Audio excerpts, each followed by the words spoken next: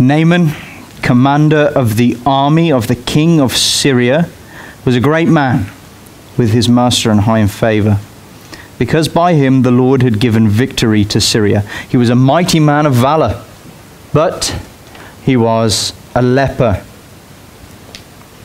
Now the Syrians on one of their raids had carried off a little girl from the land of Israel, and she worked in the service of Naaman's wife. She said to her mistress, "Would that my Lord were with the prophet who is in Samaria. He would cure him of his leprosy." My parents' friends got married in our home church, and they were sat down in the hall to the side where they were having their wedding lunch. And just before dessert, this man walked in with greasy, matted hair, teeth that were all rotten and sticking out, and clothes that were dirty and stained. And everybody was looking at him as if to say, what are you doing here? But he had a present under his arm. And he waved animatedly at the top table and rushed up to the top table. The bride looked like she was ready to make a run for it. And not a single person realized it was my dad dressed up playing a prank. All they saw was the huge contrast between their finery and this dirty man. In verse 1, we met Naaman, and we spent time last time thinking about all of the things that were revealed about this great man in the first verse. In verse 2 and 3, we meet a little girl who is as much a contrast to Naaman as black is to white. Naaman had authority, power, and respect. This little girl has none of those things. See, the army that Naaman commanded often raided the northern territories of Israel for food, valuables, and slaves. And in one of their raids, they carried off this little girl. We don't know how it happened. Maybe a Syrian soldier had hid by the local well, waiting for kids to be innocently sent out to get water, and she'd come down, he'd jumped out, covered her mouth, and ran off back to camp. Maybe her mum had to come out to the horror of just finding the bucket on the floor. We don't know. Did they spend the next months and years searching, hoping that their little girl was going to come home? You know the story of Madeleine McCann in the UK, and how for years parents just can't give up hope that one day she'll come home. Maybe it was worse than that on that day. Maybe she'd seen her dad run through by some Syrian thug, heard her mum scream for mercy, and then a terrible, sickening silence. All we know is that this girl suffered tragedy beyond what we'd wish on our worst enemy.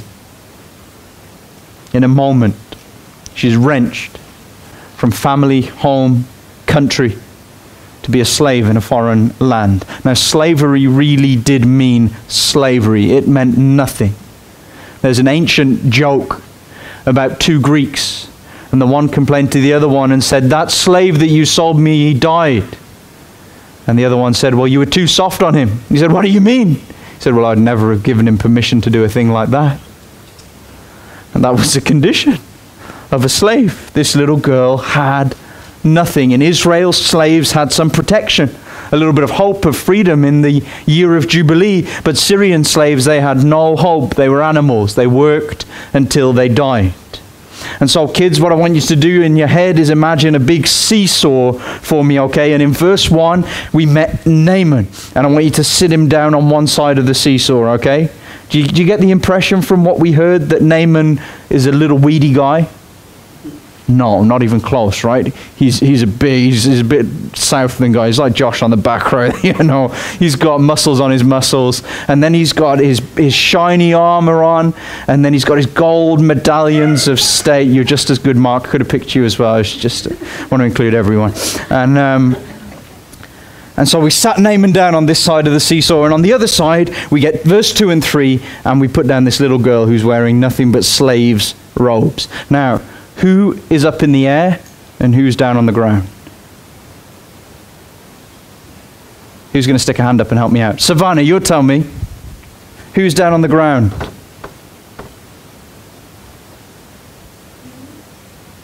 Who's down on the ground? Naaman, absolutely right. He's the big guy in this scene. And yet what we find is when we look more closely at this little girl, despite her poverty, this girl has two things that Naaman didn't have that are worth way, way more. Number one, she had health. Imagine a man from Iran who's got 1,000,000 rial, that's the currency, in 1,000 rial notes, all stacked up in big piles. So he's got 1,000 rial notes in 10 piles of 100 notes. And then a Kiwi digs two $20 out of his back pocket. And you'd say, well, which one would you rather have? And the reality is $40 is worth more than 1,000,000 rial. See, it's not about how much you have, but what's it's worth. Now Naaman, he's got it all. But he's been asking the question, what's it worth? Because he's not sleeping at the moment because he has leprosy.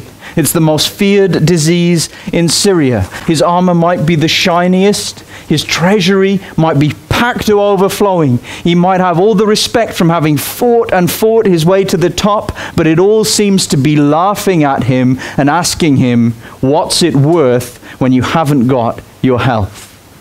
And then there's this little slave girl working in his house. And she's got no home, she's got no family, no rights. He could choke her to death, he could break her neck, and nobody would blink. But she's rich, and he's poor, because she's got a health. Health is a tremendous gift from God. And I encourage you, if you've got it, don't forget to thank Him for it, and don't forget to use it for Him. But poor health can be a gift from God too. See, it was to Naaman.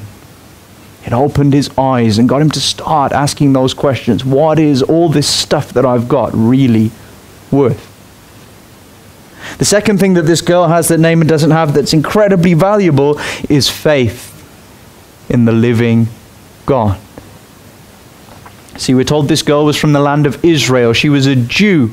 And so she was being taught to pray and to sing the Psalms. And she knew about Moses and David, and she knew about God's recent work through the prophet Elijah, how there'd been a revival in Israel because of this man's faithfulness. And she knew that his protege, Elisha, lived in Samaria, and she genuinely believes that God has power to help.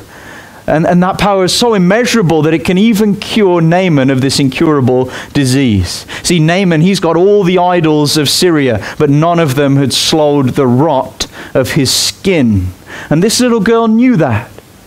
See, she's been in the household. She's watched her mistress running to the balcony when she hears news, your husband's coming home. And she'd watched as the hope had drained out of her face, as she looked out the window and saw her husband slumped in his saddle, coming back from some pilgrimage to some distant temple or shrine, not cured. And yet still this little girl, watching all this, she believes. And even her own awful experience hadn't crushed that faith. Still she believed and acted on it. Verse 3, she said to her mistress, would that my Lord were with the prophet who's in Samaria. He would cure him of his leprosy. Christian, you look at what's happened with this little girl. Would your faith survive this trial? You're not too proud tonight, are you, to learn from a little girl? You know, when Scripture talks about childlike faith and we think it means weak faith, doesn't this really make us reevaluate what the Bible means when it talks about childlike faith? We can learn from this girl. But we need to ask a question, because she's got faith, and we want to ask why. Because where has this God that she believes in been? Faith didn't protect her when the raiders came. All of her parents' determination to obey God hadn't saved them from terrible sorrow. Faith in God did nothing to protect her from hardship.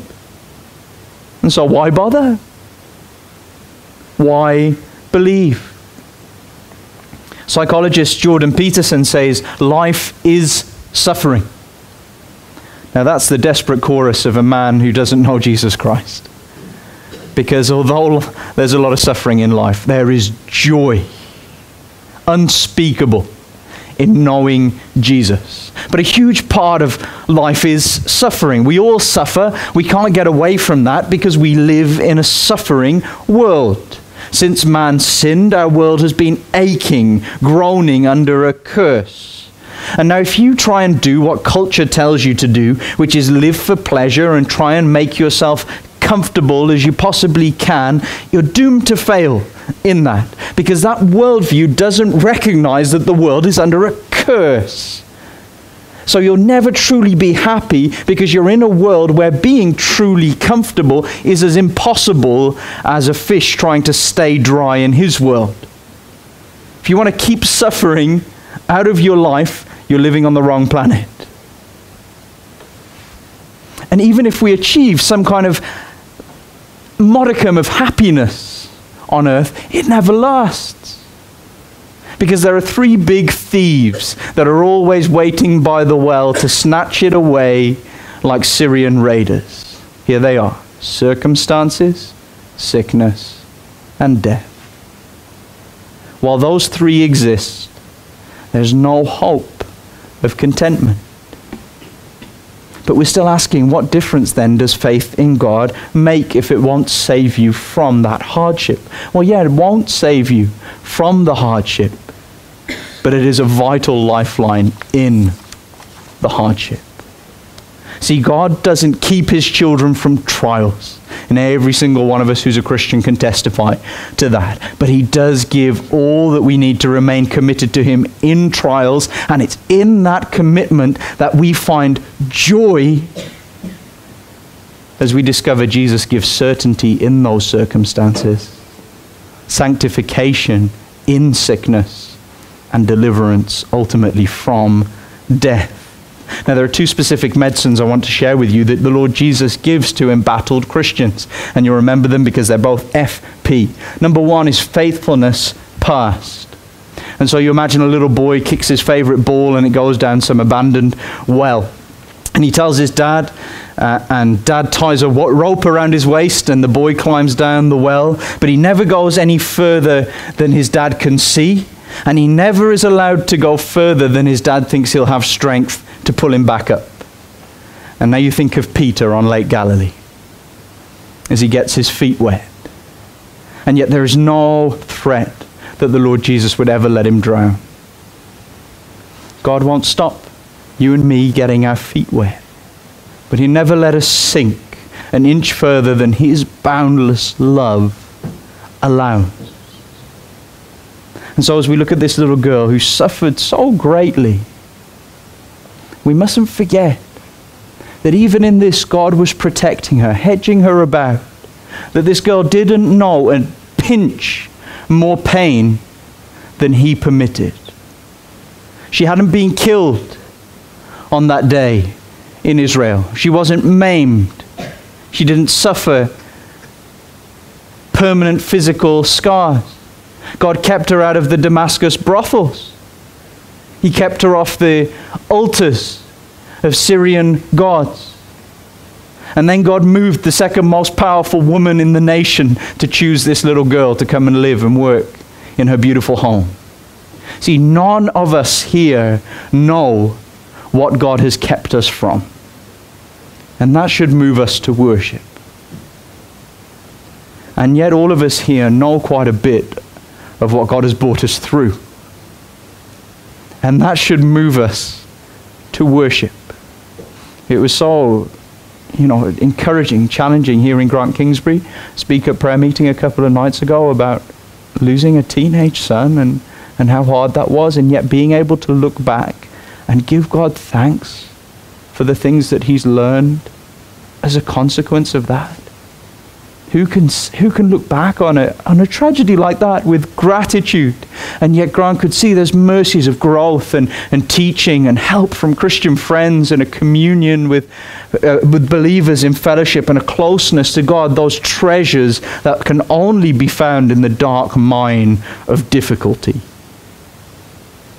And so when we come through those trials, God's faithfulness past, it becomes a stronger and stronger rope around us that confirms his determination to see us home to heaven. We look at, you think of Newton's great hymn, Be Gone Unbelief. And each sweet Ebenezer I have in review confirms his good pleasure. You know, all those things God's done for me past, it just fills me with confidence he's going to lead me securely home to heaven and provide everything that I need for tomorrow. The second FP is this, it's future promises. Because despite her situation, this little girl can cling to the promises that God has given. See, the God that she believes in was committed to her people.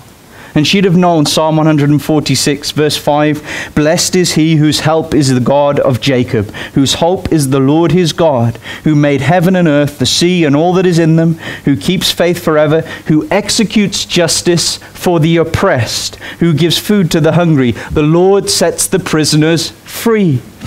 The Lord opens the eyes of the blind. The Lord lifts up those who are bowed low. The Lord loves the righteous. The Lord watches over the sojourners. He upholds the widow and the fatherless. Some people have asked, did this girl ever get back to Israel? Did God ever bring her home to her land? And a lot of preachers have speculated that Naaman, after being cured, came back so grateful he released this girl from her bondage. We've got no evidence of that at all.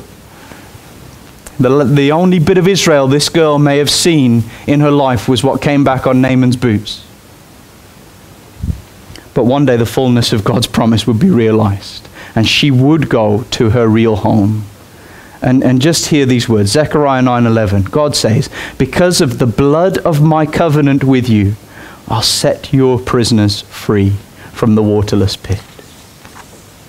The promises of God, Christian, are here for you to give you hope. We read that, didn't we? Romans chapter 15, verse 4. I won't forget it now after embarrassingly taking 20 minutes to find it in my notes earlier. Romans 15, verse 4. It's all written to give you hope, that to strengthen your grip on the Lord Jesus, to remind you that whatever happens in this life, God has an ultimate, glorious end guaranteed by a covenant signed in Jesus' blood. Now understand, that does not make our faith a wispy, passive thing. In Les Miserables, there's a little servant girl called Cosette, and she works for a horrible couple of people. And she spends a day sweeping the floor and cleaning this house, and she sings to herself. She says, there is a castle on a cloud. I like to go there in my sleep. There aren't any floors for me to sweep, not in my castle on a cloud. I know a place where no one's lost. I know a place where no one cries. Crying at all is not allowed, not in my castle and a cloud. Is that what this little servant girl had? An emotional crutch, a fairy tale pipe dream to get her through life? Well, not even close. Hers is a faith that changes life, that really impacts it. It's a faith with power to transform her world. And that's what you and I need. This is why we have to sit at this girl's feet and say, Holy Spirit, teach me what you've done in this girl's life, because I need a faith that doesn't live when I come through that door and die when I go out of it again. I need a faith that affects life, because faith without that is, Scripture says, dead. See, this little girl had every reason to work reluctantly for Naaman. He'd taken everything from her. He was the face to the army of Syria that had robbed her of all of her happiness. If she had slipped poison in his cocoa, we'd all say fair play. But she didn't. She worked her socks off to make sure the cocoa was the best Naaman had ever tasted. She should be awful, and yet she's exceptional. Now, God wants you and me to work hard, even when we're working for those who don't deserve it. You think of Daniel. God loves this, doesn't he? You think of Daniel working for Nebuchadnezzar. You think of Joseph working for Potiphar. Potiphar's blown away by his work ethic. And then you add to their company this nameless little girl living in Syria. We've got to apply this. We might not be slaves in Syria, but we do face situations in Southland that have similarities. We are all people under authority. And we see here how we have to behave when that authority, or even when that authority is corrupt and godless. And so I'm speaking now to wives with domineering husbands, employees with iron-fisted bosses, farmers with nosy primary industry officers knocking on the door, kids with nasty teachers, Kiwis with godless government, sportsmen with taskmaster coaches, and Christians with heavy-handed or maybe far too soft church leaders. And I'm also speaking to everybody who doesn't feel oppressed, because if this little girl could live and serve a wicked master, how much more should you love and serve your respectful, loving wife, kids, neighbor, friends?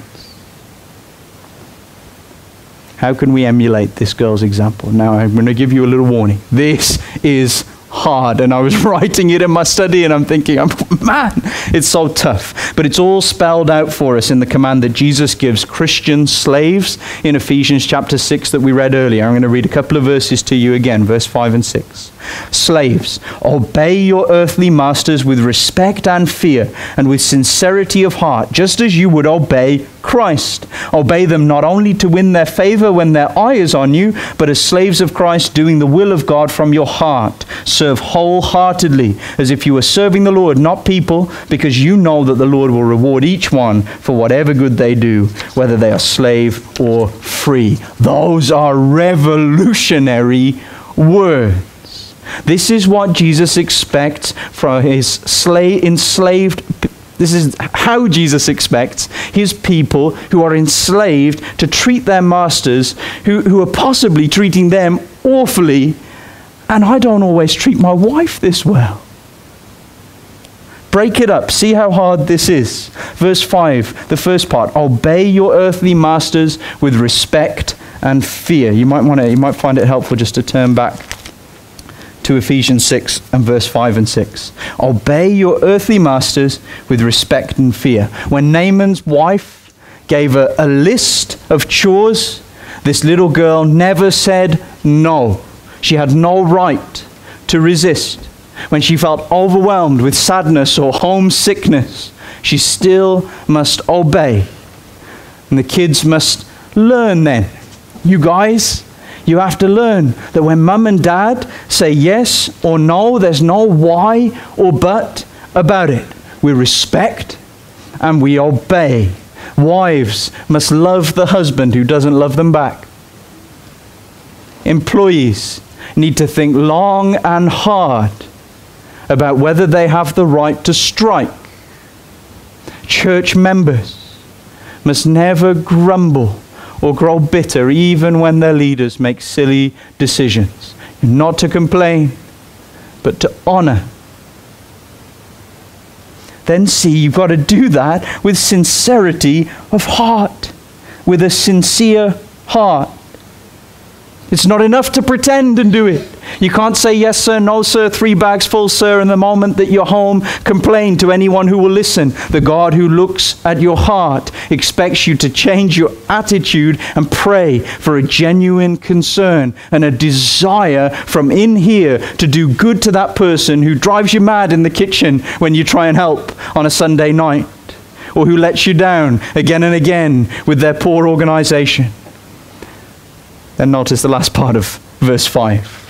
You do it as you would Christ. As you would Christ. Now we see how deep this thing goes, because it's saying so clearly and plainly for us that if there is the tiniest gap, the slightest bit of distance between how you serve your boss, wife, family, or your church and how you would serve Jesus, if he personally commissioned you to do something for him, you are not obeying God's word. It seems ridiculous. It seems impossible to do. And then it gets even worse. Verse 6. Not by the way of eye service, not as people pleasers, but as bondservants of Christ, doing the will of God from the heart. It's got to be genuine, and it's got to be from the heart. It has to be a passion that drives you. Your work for a bad boss, your marriage to a stubborn wife, your citizenship under a morally corrupt government, all of it is part of your worship to Jesus. And you must treat the most undeserving with honor, respect, and love to the same degree that you show it to Him. Now, that seems impossible, but it's there. We can't get away from the reality of it. And so as we look at a text like that, we have to say some of us need a drastic change to how we're living. And though that means hard work, though it means getting on our knees and praying for heart change, it is so worth it. Because a group of people really applying this and living this way, like this little girl, would be so stunningly different from the world around us. Now, you know why that's important. Because I didn't fall for Sarah because she's just like everybody else. I didn't run home to Dad and say, I've met this girl, there's nothing unique about her. She's got the personality of a bowl of porridge and I can't wait to marry her. I said, no, there's something about her that makes her more beautiful than anyone I know. And so Wyndham needs to see Christians who are different. Need to see people whose lives really have been changed and impacted by God. They need to see something otherworldly in you. They need to see people whose faith doesn't sing about heaven and then hide from the world, who don't just sing about a castle in the clouds to get them through, but who have faith in action that does what the Bible says and then shines the beauty of that, which is the beauty of Christ, into our community. Let me read a little bit to you from a sermon from my old pastor. He says this: Naaman's wife had never had such a slave who was interested, wise for her age, respectful and caring. What made a girl like this? Did she ask her servant why she wasn't bitter at being taken from her family? Then the girl could witness to the help that she had had from the God of Israel and His goodness. Nothing the girl did was insignificant, and nothing you do is insignificant. And when you get up on Monday morning facing the tasks, facing the drudgery of each week, there you too are all servants of the Lord. Show it. Show it in your work. Show it in everything that you do, wherever you are. Never feel a sense of drudgery again. Your job may be mechanical, repetitive, soulless, but you must think, I'm doing this for Him who loved me and put me in this place. That's the key to achieving this. Remembering the love that we owe Jesus in light of His great love for you. That at the cross, my burden gladly bearing, He bled and died to take away my sin. There's nothing else with power to make us faithful servants of Christ and of our world than the love of the Lord Jesus. This is why you and I must hear the gospel every week. Because what can motivate us like the dying love of our Savior? What could change the world other than the Holy Spirit revealing to us the depth to which the Lord Jesus cherishes us, that then produces faith, a faith that works and then changes the world. Let's pray.